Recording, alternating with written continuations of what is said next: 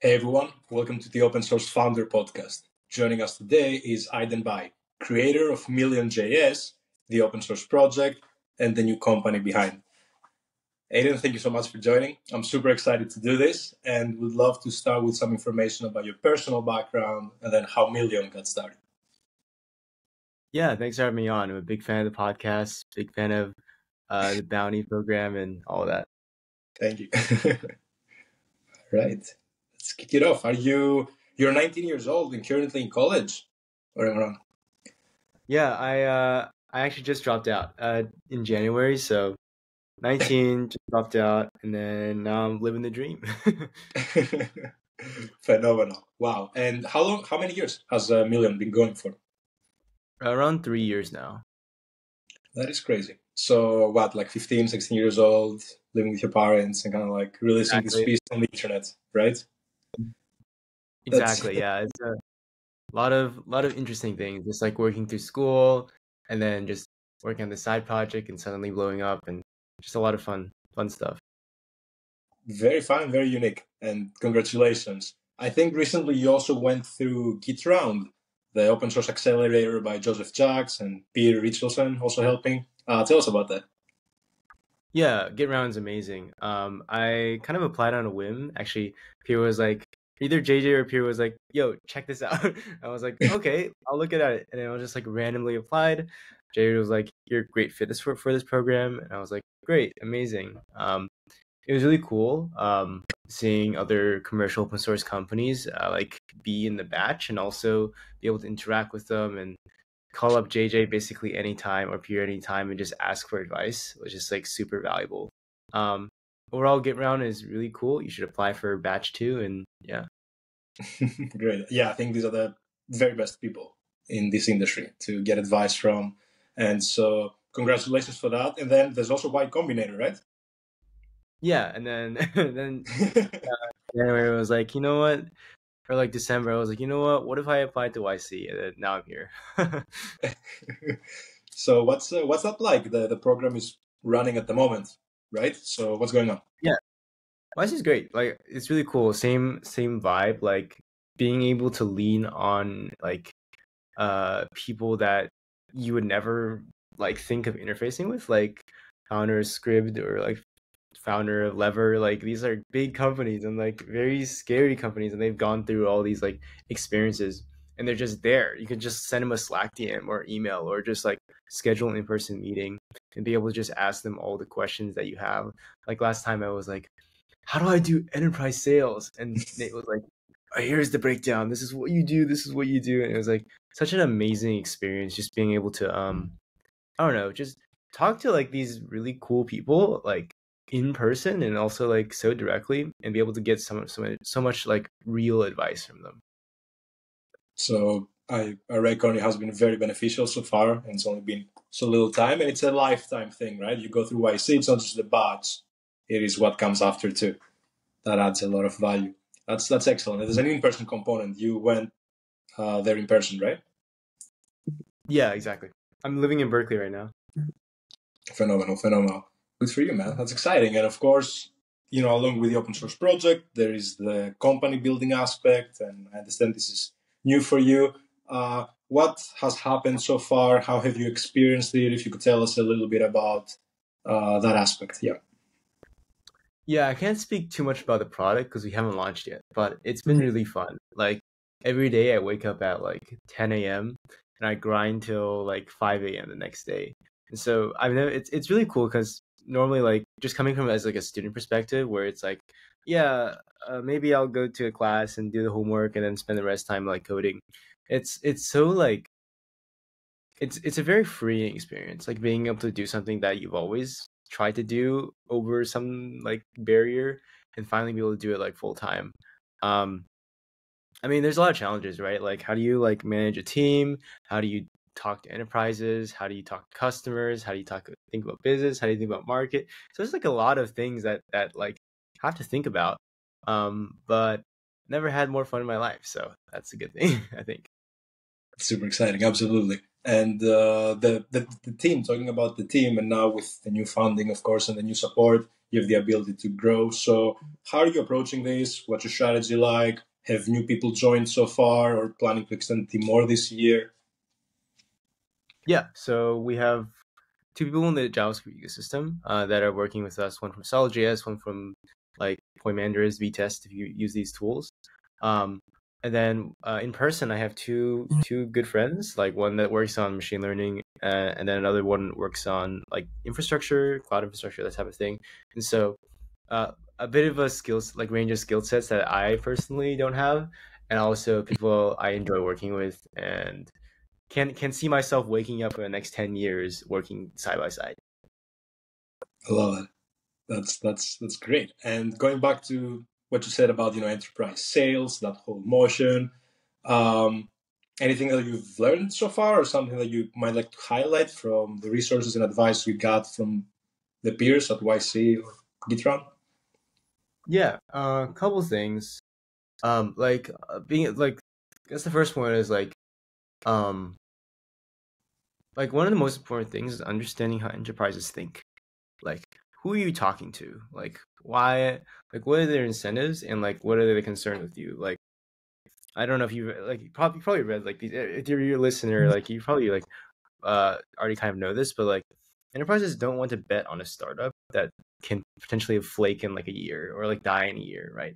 And so like how do you convince them of this? And like commercial open source is a great option because like you could just say like we'll provide enterprise support as long as we live, and if we die, we're open source anyway, so just use us, right? Um, but like yeah, like longevity is like a concern for a lot of enterprises. Um, like especially in big organizations, like their incentives are not the product is good. Like you have to like convince them of another angle. For example, like, oh, excuse me, um, like this will make your developers more productive if you're talking to like a PM or something. Or as a developer, it'd be like this will make your workflow better. Or if you're talking to like a head of sales, it's probably more like we will make your sales increase by this much, or something like that. And so playing to like people's incentives is like huge importance for enterprise sales. Um, I also found like for early stage, it's more about selling yourself as a person than selling the actual product. Like from what I observed, like the product is like because the product won't be amazing at the time, so it's like very hard to pitch a good demo. You can pitch a demo, but like it's not hard to pitch like a oh this is a comprehensive product you probably will buy. It's more like you know what I want to be here to fix your performance issues, and that's kind of like the strategy I'm going with. Um, what else? I guess like top down enterprise sales is pretty hard, like especially nowadays, especially in this economy. So uh found that bottom up is usually easier, but there's trade-offs between those two, I guess.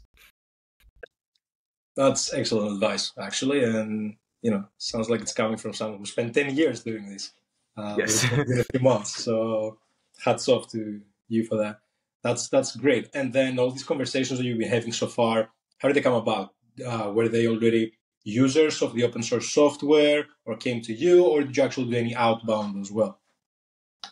I actually did zero outbound for this. Like a lot of it is from Mm-hmm. personal brand, so like Twitter, whatever, and then GitHub, like GitHub repo, like users. Like it's really cool that open source can do this. Like I literally just like post like a random tweet of like, oh, I'm working on something, and people just email me of whatever they're working on. So um, hats off to open source, I guess. Phenomenal. And so that brings us to my follow-up question, which is about marketing, about building in public, creating content, generating that inbound.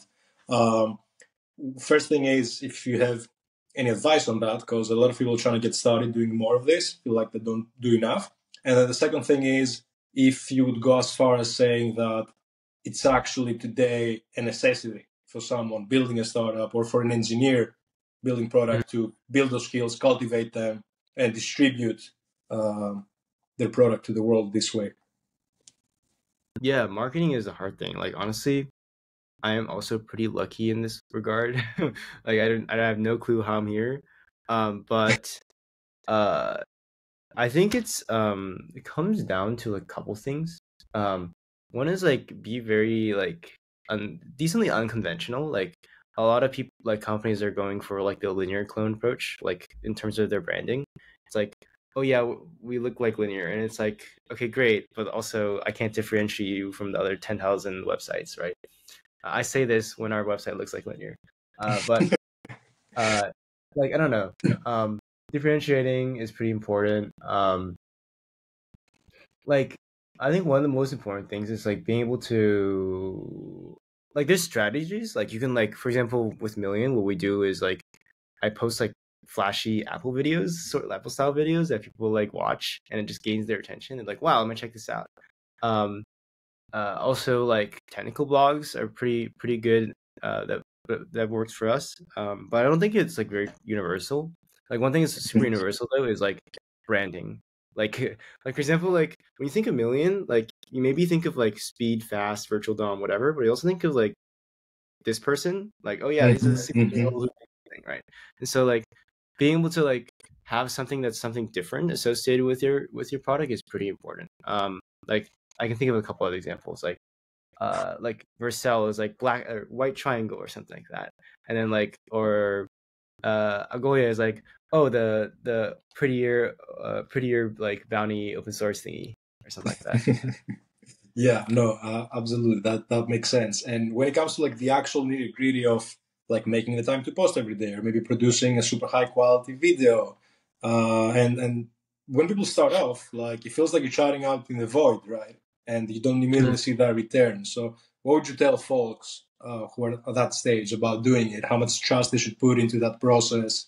And there's an opportunity cost. They don't do outbound. They don't do customer success. They're just shouting out in the void on Twitter or whatever. So Yeah. what to say here? I think outbound is pretty hard unless you're like really good at it already. Like I know like the mistake a lot of founders do is actually I don't have enough experience to say, but like the reason I didn't do outbound was because like I did it once and it was like super unsuccessful. Like maybe I got like one reply to like 100 emails and I got my email banned. So like it was not very worth it. Like what I found was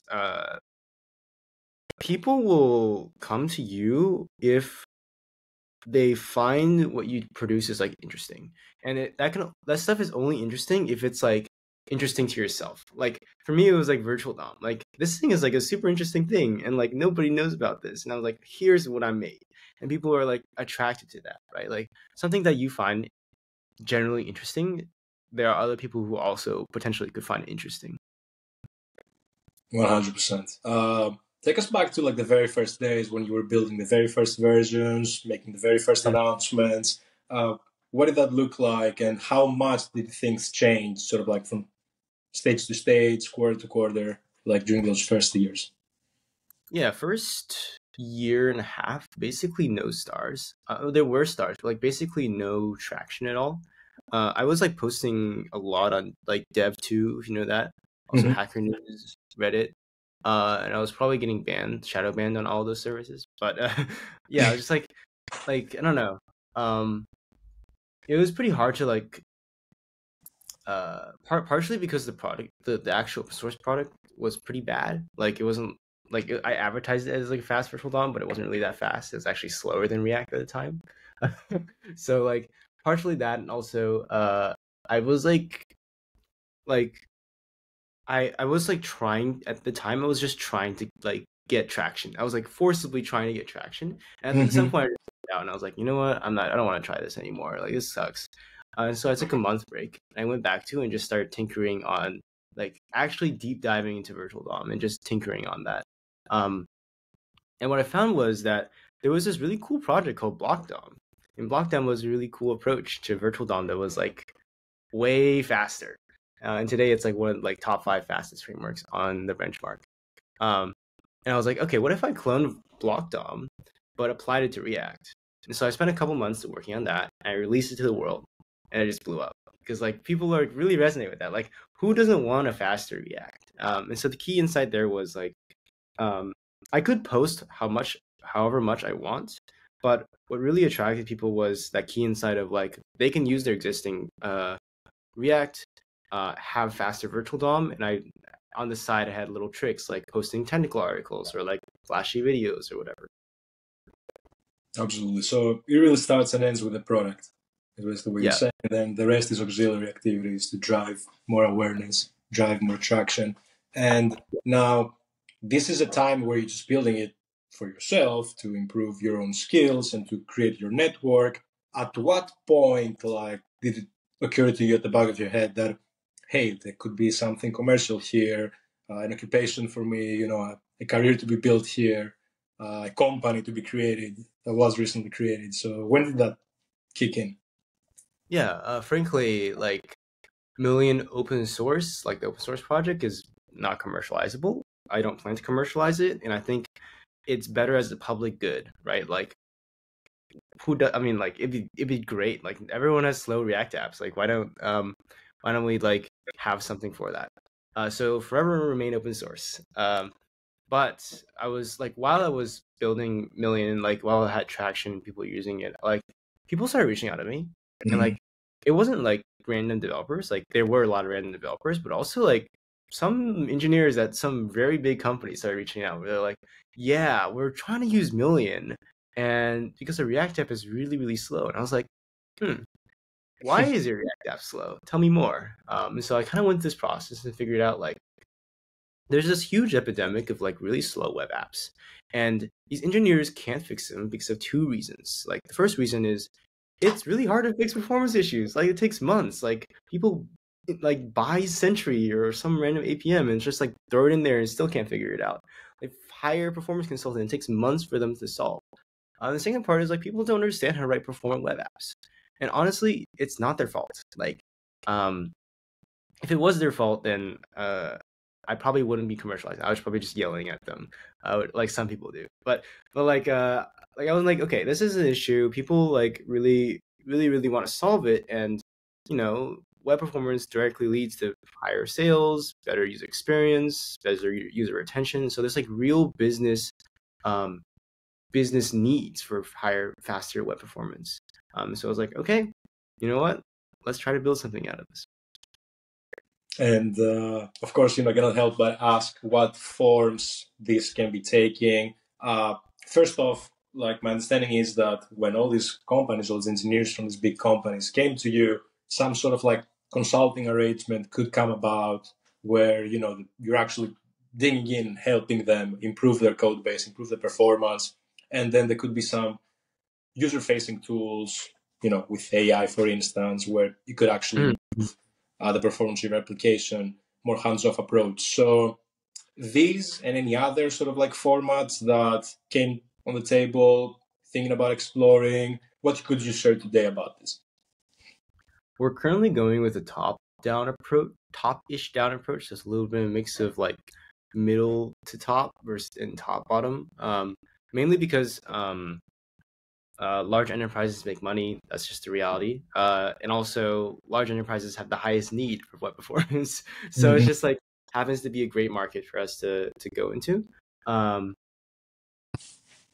One thing is like large enterprises have high complexity code bases. So like like normal startups or small projects, they're pretty clean. There's Next.js project or React. Like some of these large enterprises have extremely complex pipelines. Like they use things to render other things that like you never think should happen, or actually it probably shouldn't happen, but they're doing it anyway. Like they're either on like an old React version or they're using some backend framework to render front end stuff, and it's like huge like technical debt. And so being able to solve that for them is like extremely valuable. That's how we're thinking of it right now. Absolutely. And I mean, so it is a work in progress when it comes to like the formats this will take. And of course, you said earlier that Million, you want it to be a public good, something everyone has access to for free. But of course, this gives you the opportunity to build a lot of auxiliary services and new products around it, having the foot in the door and the place in people's code base and minds. And so, I mean, that's something to bet on. And it makes total sense that you went down this commercial path and where you have these investors backing you. What else has been new for you, like over these past months, when it comes to like your daily activities, or something where you're like, oh, 5 months ago or 8 months ago, I was totally clueless about this. I was a moron. Oh wow, there's a new world here I didn't understand. if you could share something like that with us. Probably a lot, but also very little. Like I probably learn like new things every day. It's like kind of crazy. Um, I don't know, like if you're skipping school to like work on your project or product, like probably should like gap if you can. Like especially if you have I don't know, like like during school I was pretty like risk adverse. And I was like I was working on this thing, I was skipping lectures, but I wouldn't like accept the fact that I probably should gap or drop out. Um, and like I had all of these cards in my hand where I was like, you know what? Worst case scenario, I just get a job or just return to school. Um, I don't know. Like if you're someone in that position, you probably should seriously consider it. At least for me, it was very valuable. Uh, Reading is good. I didn't read before at all, and I met a friend who like sends me random books and articles. I've been starting reading, and like I've learned a lot from that. Um, I don't know. Talking to customers is good as well. Like I used to build things that are magical. The first year and a half, I just built things that are like based on an imaginary thought in my head that like what a developer wants, and I like after that I just realized what they actually need. Um, I think the last thing is like I was just talking about this actually. Like generally people well actually I don't know. Like if you're a person who makes like very rational decisions, like you should stop making like you should open your bounds of rationality. So like normally people like they close their bounds to a certain like okay, based on these conditions I'm going to make this rational decision. I found like a lot of the decisions I made in the past like 6 months were extremely irrational. Like applying to YC last minute, or like applying to Git Round, or like dropping out of school, or like pretty irrational like decisions, but they just happen to work out. And uh, I guess sometimes you need a little bit of randomness to get you further. That's two words of an entrepreneur, absolutely. And I feel like sometimes we even self sabotage with rationality. We just talk ourselves out of doing what needs Totally. to be done. And I feel like, especially if you're starting a startup and you're like a very strong engineer who could be working at a very big company, earning very big salary and so on, and you're like, oh, now I have to do this shit work, which is like because a lot of times like something that Yeah. the job is a lot of times shit work, right? But I feel like if we just silence the like rational part, being like, what the hell are you doing here? Like this doesn't make any sense, and we just grind it through, we can be surprised with what comes on the other end. And it does take time. I mean, how old were you when you wrote your first line of code? Probably sixth grade. It was sixth grade on my like library's Dell desktop. Wow. Did your family like sort of like have a background there and you followed, or is it just something you picked up on your own and found your interest earlier? Yeah, I grew up with a computer, so like the first time I actually touched a computer was well, I probably touched a computer before that, but like um like first time I actually used a computer was like my school's library's like desktop computer. Um, I remember like being in like not even Notepad plus plus, like Notepad Windows Notepad, and writing my first HTML file, and it was really fun experience. Did you have any classmates or peers where you were like geeking out on these things together, or has it been more of a lone wolf kind of journey for you while in It's school? a lone wolf. Yeah, it's like younger. Like I've really struggled to find like community, like if people were interested. Like people around me, like I don't know, like they had Xboxes or like play games or whatever. I was like, you know what, I like doing this weird thing where I put these weird like HTML thingies and then it just outputs cool websites.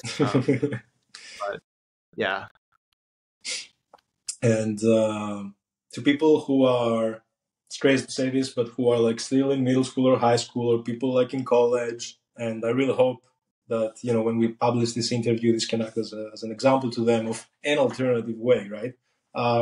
What would you say to them directly? And you don't have to tell them, oh, drop out of school and like go do this. You want no, to the risks involved, or are there really risks involved?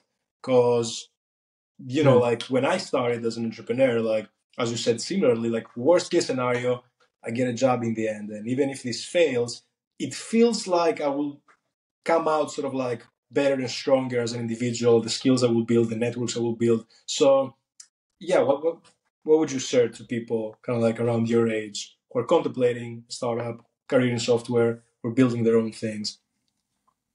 Yeah, it depends on what your incentives are. I remember JJ telling me this actually.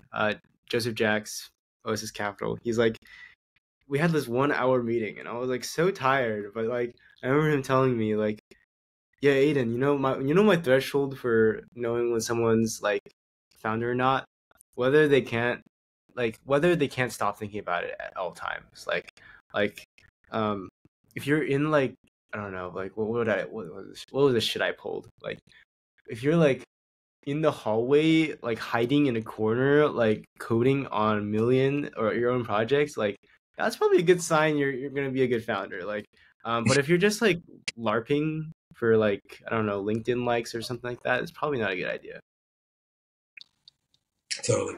That's really nice. I like it. If you could, and unless you have some more words of wisdom here to share with us, maybe you could share your screen and actually give us a glimpse of the repository, the website, maybe something we can expect. You said there's a launch coming up, so we can transition. Yes. So Yeah. I don't know when this episode will come out, but here's the Million website if you haven't seen it. Basically, we're working on basically Million is a drop-in replacement for React. It just basically makes React really, really fast. It's used by a lot of people. It's pretty fast if you look here. And yeah, it's really easy to set up. I mean, you can literally just do this to install it. Like, so it's a pretty like a literal like drop-in optimizing thingy for React. So check it out if you want to. We're releasing V3 on February 2nd, 2023. So a lot of it's going to be very exciting. There's going to be like a bunch of announcements. There's a launch party too, right? I saw on Discord. Yes, So, yes. sounds lit. I didn't organize that, but there will be a launch party. Sweet. Perfect.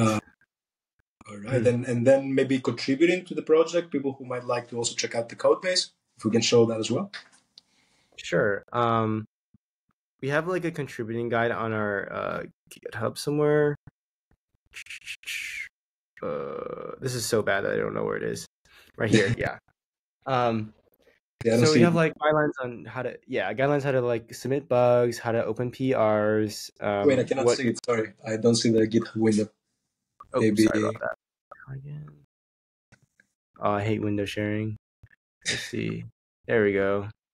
Yeah. So we have some information about submitting bugs, like how to suggest good features, how to make PRs, how to set up the project, what each part of the code base does. So it's a pretty comprehensive guide.